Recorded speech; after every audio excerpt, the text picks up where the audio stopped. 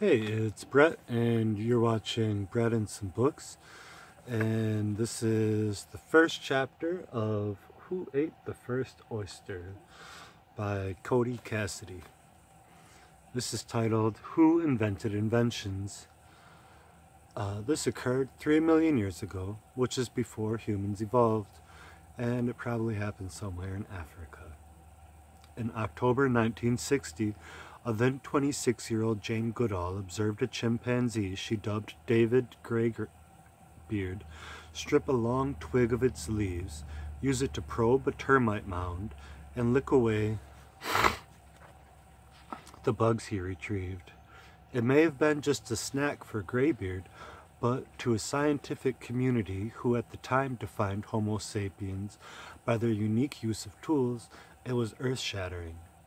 Goodall immediately telegraphed the news to the paleoanthropologist Louis Leakey, who famously responded, "Now we must redefine man, or accept chimpanzees as human." After some scrambling among anthropologists to redefine the uniqueness of our species, they landed upon our ability to use tools to make other tools. David Greybeard may strip away the branches of his termite dipping stick, but only hominins, a catch-all word that refers to Homo sapiens and all our extinct ancestors after the split from apes, could invent a special branch stripping tool. Many archaeologists I spoke with believe the ability to plan and solve a problem using a complex device does not merely define our species, but in a few instances made our species. Our inventions aren't the result of our evolution, but, they believe, are instead the explanation for the route it took. In at least a few cases, the earliest first inventors did not merely enable a new way of life or allow new economic possibilities, as we would modernly think of a modern invention, but instead enabled our evolution.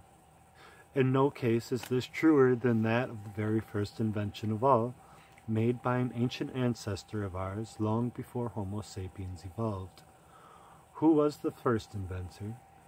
I'll call her Ma, because she was a young mother who, like all inventors, had a problem. Ma was born approximately 3 million years ago and belonged to an ancient ancestor species of ours called Australopithecus.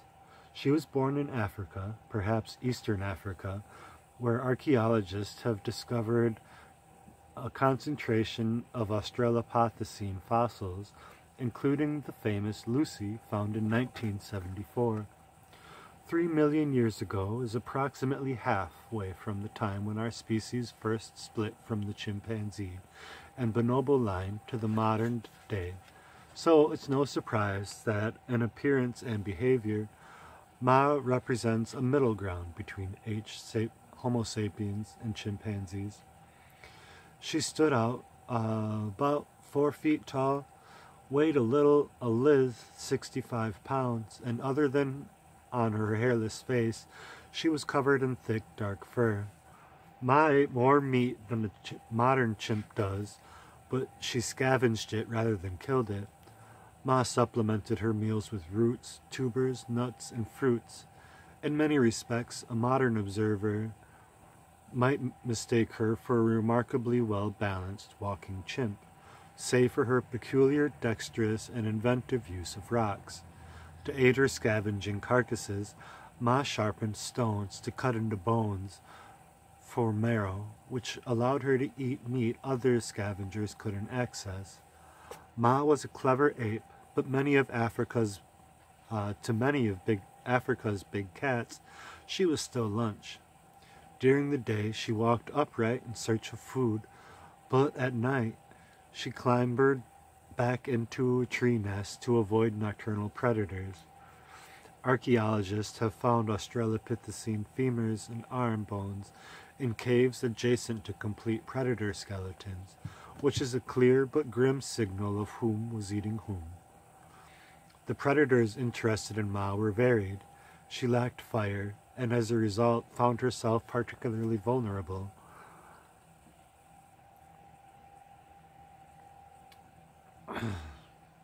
to a hunter similar to the modern panther. But she occupied a rung so low on the food chain that even eagles made the occasional meal out of Australopithecines. The predators interested in Ma were varied. Uh, sorry. Her inability to start and control fire had a far more significant implication. It meant she ate her food raw. The digestive system extracts fewer calories from raw food than cooked and is far more difficult to chew, which means Ma had to spend more time gathering and eating than a modern Homo sapiens. Even with their large teeth and strong jaws, modern chimpanzees spend up to 6 hours per day chewing their raw food, while the average modern person's cooked diet allows them to eat a day's rations in a brisk 45 minutes. Ma's raw diet meant she would have had to spend nearly her entire day gathering food and eating it while dodging eagles and panthers, clambering up and down trees, and roaming across open ground looking for carcasses and fruit, all of which would have become far more difficult when, in her early teens, Ma gave birth to a noisy, helpless, immobile infant. Homo sapiens infants are an evolutionary curiosity. Most mammalian babies are born ready to walk, trot, or at least hold on to their moms. The reason is blindingly obvious. Every day a baby spends unable to keep up is life-threatening for both mother and child. A capuchin monkey baby can grip its mother's fur almost immediately, while the bigger-brained chimpanzee's mother has to carry her newborn, but only for its first 2 months. Homo sapiens babies, on the other hand, spend more than a year in almost complete helplessness, unable to walk, crawl, or even support their own body weight. While this would seem an evolutionary disaster, it is the downside to what is perhaps our greatest strength: oversized brains. Our extended weakened state is partially explained by the time required to develop trillions of synaptic connections within our brain. In all primates, an evolutionary trade-off occurs between larger brains and infant mortality, and each species has arrived at its own equilibrium. The question archaeologists have asked is how humans arrive at such a perverted one. Presumably, when hominins first branched off the chimpanzee line, hominin babies could soon cling to their mothers. Yet, at some point, this began to change. When I asked Kara Wall-Scheffler, a biologist at Seattle Pacific University, when young hominin mothers would have first been strained to the breaking point by their helpless babies, she said she believes the switch to bipedalism nearly 3 million years ago would have placed mothers and their newborns in a dangerous position. Her reasoning is straightforward. Walking upright would have made it far more difficult for a baby to cling on to its mother. In addition, upright walking requires narrow hips, which would have narrowed the birth canal and necessitated smaller-headed babies. But instead of hominin heads shrinking and hominin babies becoming more capable, the exact opposite occurred. Head size increased, and babies became even weaker. Today, Homo sapiens have one of the largest body-to-head size ratios in the animal kingdom, despite walking upright. It's an oddity biologists call the smart biped paradox.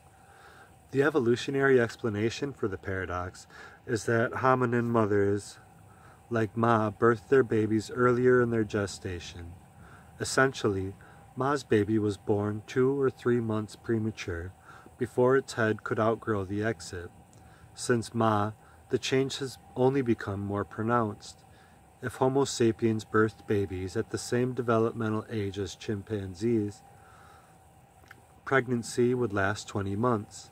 Not only would a baby that large not fit the birth canal, but the strain on the pregnant mother would be far too great. The result is that a human baby's first 7 months are spent as if it were still in the womb, helpless and completely dependent on its mother, while the baby adds more than 1 billion synapses to its brain every minute. Ma's helpless baby would have posed the greatest challenge to her while she gathered food. No modern primate species, with the exception of ours, shares parenting duty, so she is unlikely to have received help from the father, nor is she likely to have even set her child down for longer than a few moments, because no primate in the wild ever parks their baby. It's simply too dangerous. If Ma left her baby while she gathered food, her baby's reaction would have been quite like what you would hear from a human baby in a similar situation today. Eventually, her baby probably wouldn't have been there when she returned. The cumulative evidence suggests that Ma would have had to carry her baby for at least its first 6 months of life while spending most of her waking hours searching for food. The exertion of energy alone would have been life-threatening. Walt Scheffler looked at the ergonomics of the baby-carrying problem, as an Australopithecine mother like Ma would have faced, and concluded that she would have expended 25% more energy than usual while carrying her baby, far exceeding the already significant cost of nursing. In her estimation, carrying a baby is so taxing, bipedalism itself would have necessitated a solution. Ma's solution, Walt Scheffler tells me, was the astoundingly revolutionary, species-altering idea to not only invent something, but invent what is probably the most consequential tool of all time. She invented a baby sling. The materials of Ma's sling would have been basic, perhaps as simple as a single loop of vine wrapped and tied off in a knot. While a knot tying may seem advanced for an Australopith like Ma, all great apes can tie knots, and as Walt Scheffler told me, it therefore doesn't seem outside the realm of possibility that Australopiths would have been able to make a simple loop.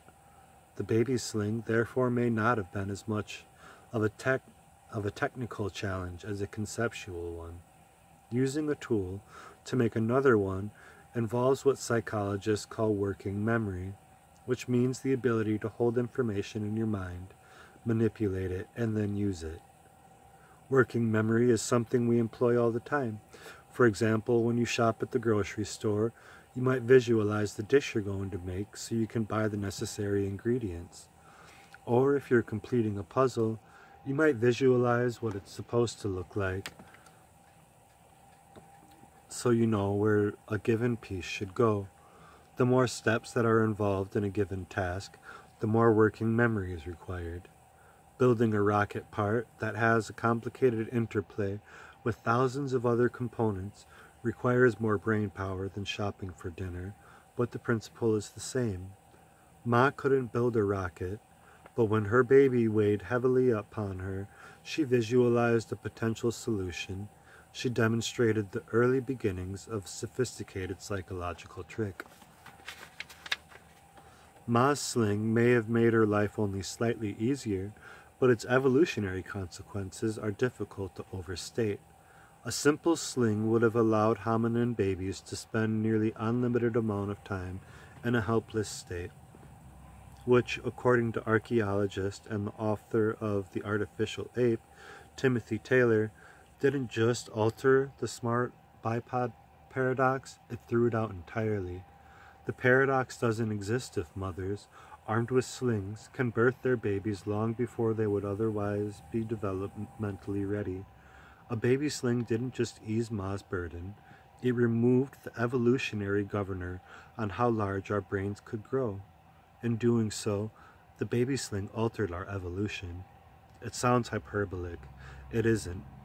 Without baby carriers, helpless hominin babies would have been set down by tired mothers and picked off by panthers long ago. According to Goodall, inexperienced chimpanzee mothers lose half their babies while they're unable to hang on, and that is in only 2 months. Large heads on bipedal creatures should be an evolutionary dead end. The fact that it isn't is thanks to the baby sling, and to Ma. Of course, if Ma hadn't been the only one to use a baby sling, and if her fellow Australopithecine mothers had given her invention no more than a quizzical look, the evolutionary consequences would have been nil. She would have made her life slightly easier and nothing more. But that's not what happened. Ma's invention spread. Shortly after Ma, according to Taylor, our ancestors experienced a burst of rapid brain growth. This dramatic growth, which resulted in mothers birthing babies even earlier in their development, would have been impossible without her sling. And if Ma's idea spread, then it suggests that Australopithecines already possessed the beginnings of what might be Homo sapiens' greatest skill. We are a species of incredible copiers. Anthropologists call this skill social learning. And when researchers have tested Homo sapiens newborns against chimps in a variety of intellectual challenges, social learning is the skill at which humans exhibit far more talent. According to the Harvard University professor of human evolutionary biology, Joseph Henrich, Homo sapiens are habitual mimics. We watch each other, we learn, and we copy. Essentially, we are a species of shameless intellectual plagiarists, but this is a feature, not a bug. None of us are as terribly ingenious as we might like to think, particularly when it comes to our survival. As Henrich notes in his book, The Secret of Our Success, stranded groups of human explorers who have found themselves shipwrecked or abandoned in the deserts of Australia or on the frigid tundra of Greenland have a wretched record. In nearly every case, explorers lost in novel environments either accept help from locals or starve to death in their ignorance. The lesson, according to Henrich, is that we owe our incredible adaptability to humanity's ability to learn, to copy, and compound small innovations. If humans, like apes, largely ignored each other's moments of inspiration, we might still be stuck in the same environmental niche. But, thanks to our relentless excellence in mimicry, we aren't. Each small improvement by each individual is monitored, learned, and adopted by the group. We are the technological ratchet machines of the animal kingdom. Through micro innovations and collective plagiarism, we progress. By the time of Ma's invention, hominin's great mimicking ability seems to have already existed, because her fellow Australopithecines did not ignore or mock her curious contraption. They did what hominins do best. They copied it. Not only did the wide adoption of the sling artificially extend gestation and remove the upper limits of how large our brains could become, it tightened the bond between mother and child. The sling physically attached to mother and child in such a way that they could look at each other for long periods of time. And while Ma did not speak a complete language, she could almost certainly, like chimpanzees, communicate on a simple level. Goodall has recorded communication between chimp mothers and their babies, and their calls largely consist of vocalized whoos when a baby wants a ride or the mother wants them to climb aboard. While this is nothing like the constant chatter that occurs between a Homo sapiens mother and her newborn, the increasingly frequent whoos Ma's cooed at their newborn may have been precursor to something much more sophisticated. Motherese, the melodic way in which a mother speaks with her infant, also known as baby talk, "Aren't you a good girl?" is a cultural universal. All human mothers of all languages speak to their babies in the same rhythmic high-low-high pattern, suggesting to anthropologists that this way of communicating stretches deep into our past. Some linguists even believe baby talk is an echo of the original tongue, developed long before language evolved. As Ma knotted the first sling and spent her days looking into the eyes of her infant, she may have unintentionally strengthened the critical bond between mother and child forever. The bond may have led to language, increased socialization, greater intelligence, and far more sophisticated inventions. But of all those developments took thousands of years. Ma may have eased her burden and improved the likelihood of her child's survival, but there's no evidence Ma or any Australopithecines evolved these more sophisticated social relationships, nor is there evidence they honored or remembered their dead. So if their dead was their own even if the dead was their own mother, so when Ma passed, no one eulogized or even buried the world's first inventor. Instead, her child may have simply carried her body away. And that's the end of the first chapter. Please like and subscribe. Check out the other books.